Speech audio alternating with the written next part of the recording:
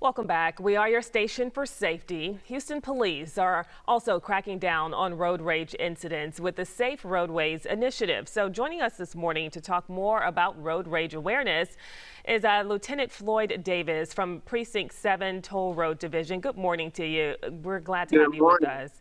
Yeah, this is obviously a big concern. Road rage has gotten out of hand. So many people have lost their lives behind it. So tell us, what is Precinct 7 doing to combat aggressive driving and bring awareness to road rage?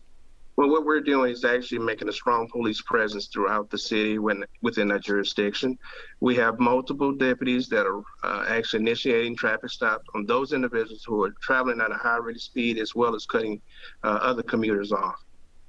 So I'm curious, though, is aggressive driving and road rage a bigger problem here in Houston compared to other large cities? It has become a big issue here in the city of Houston. As you know, we have had quite a few weapons disturbances that have related to someone's getting shot or even death.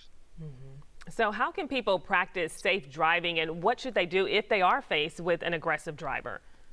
Well, we're asking the commuters to not engage the aggressive driver or the behavior of the other individual. If the driver tries to pick a fight, steer clear of that individual. Give them lots of room to pass. Do not, under any circumstances, pull over and try to settle any type of incidents. That becomes interpersonal, where they may try to pick a fight or duel. Right. And so I guess what should they do if if they're starting to, if the person starts to follow them and they feel like they are helpless?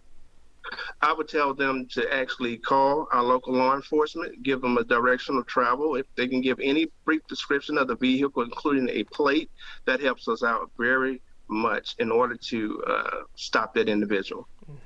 All right. Well, is there anything else they should know, or anything else you all are doing to raise awareness? Well, like I said, we're actually out there in strong law enforcement presence, drive in safe, well-lit areas, and also never look those individuals directly in the eye when they're becoming aggressive towards you. We want you to be safe and commute back and forth in a safe manner.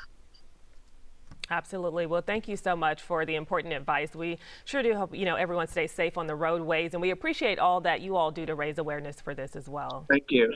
All right. Thank you.